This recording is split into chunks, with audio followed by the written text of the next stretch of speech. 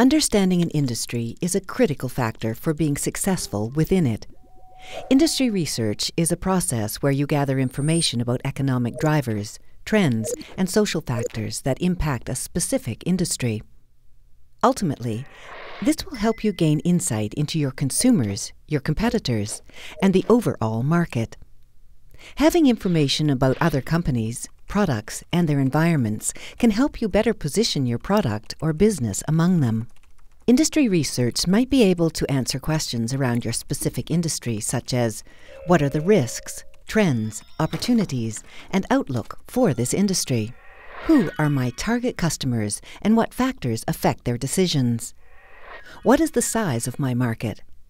How much share of the market do this industry's leading companies hold? It is sometimes difficult to differentiate between industries and markets.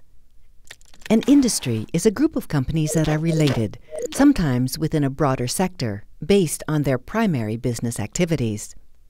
For example, shoe and footwear manufacturing is an industry, and within it, you will find product markets such as men's footwear, women's footwear, children's footwear, and athletic footwear, which is made up of key companies like Nike and Adidas. According to Investopedia, the term market has multiple definitions. It can refer to the wholesalers, retailers, and consumers of an industry's products, or the general environment in which a business operates. A market is the people or companies with the interest and means to buy a product or service, or it could refer to the investment market where securities are traded. The market research that we do should address all of these definitions as we analyze an industry, competition, and consumer behavior. The Lean Startup movement introduces the notion of 4 different market types: existing, resegmented, new, and cloned.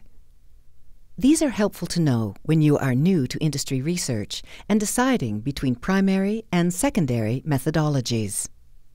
For example, a well-established existing market such as clothing retail would likely have a wide variety of industry information available.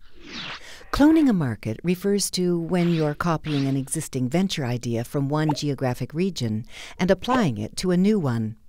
Make sure to take your target geography and demographic into consideration when considering market cloning. If you are looking to resegment a market where the companies involved are monopolies or duopolies, such as electricity, you will probably benefit most from focusing on consumer research. Finally, if you are entering a new or emerging industry, you will have to take a broader approach to your research because information may not yet be published on your specific industry. Before you begin your market research, think about what information might be available and where it might be published. Private research firms may offer prepackaged industry or market research reports that can contain a wealth of qualitative and quantitative analysis of markets, industries, companies, and consumer trends. However, these should not be considered a golden ticket with all the answers.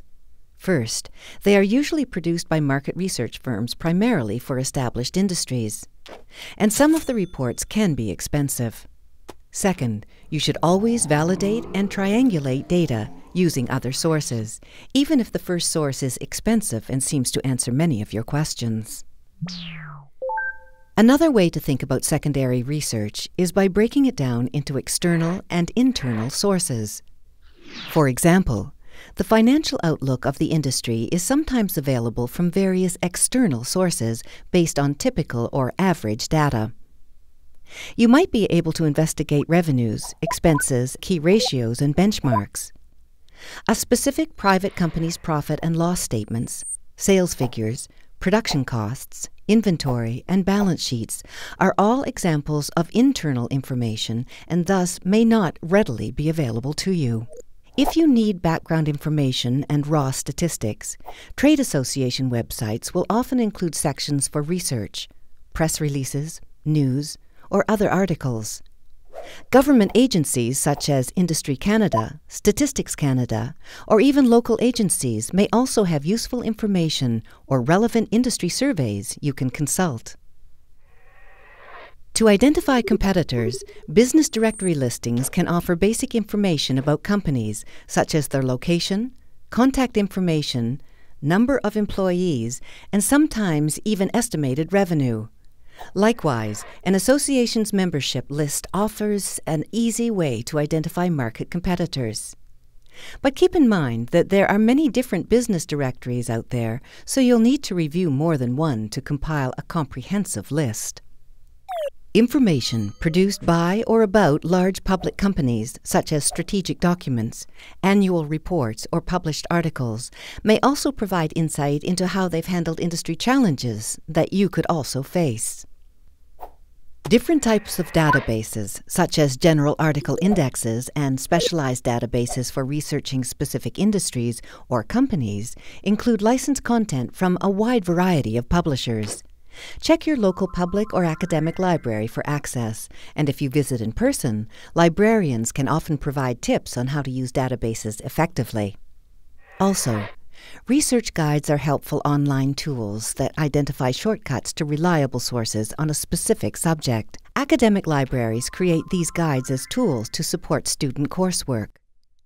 Public libraries also create them to assist the general public in navigating their collections. Take your time to study industry and market trends, such as technological innovation and breakthrough products. Every industry changes, and the sooner you know how to adapt, the better. Keep in mind, though, the most useful information could come from a source you'd never expect. Always remember to be flexible, creative, and, most importantly, thorough with any research that you conduct.